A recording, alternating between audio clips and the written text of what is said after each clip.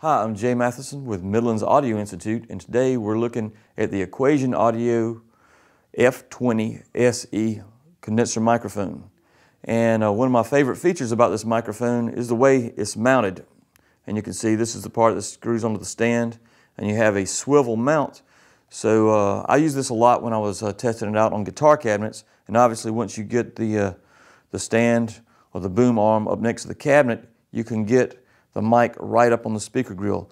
Obviously, if you had a fixed one and it was on the stand, it's very difficult to get it up on the speaker grill because the bottom of the stand sticks out and is spaced out from the cabinet. So I think one of my favorite features of the microphone is definitely that you can get it up on any source. Of course, for vocalists, you can twist it around, get it right up in there. Like say if somebody's trying to read lyrics and things like that. Mic placement is a big deal. You want to get the mic right up where the talent can address the mic. And of course this has a high pass filter and a variable pad. Well, not variable, I think it's preset at -16, which is a good level. So we got those two features of the microphone. Very good neutral sounding microphone, sounds good across the spectrum. No added high end that you find in some microphones that gives you trouble with S sounds later on. But another thing I really like about this mic is it comes shipped with one of these pop filters, and this pop filter is really nice.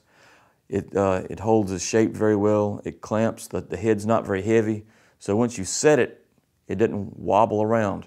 So it sits real nicely in front of it, works real, and it looks good.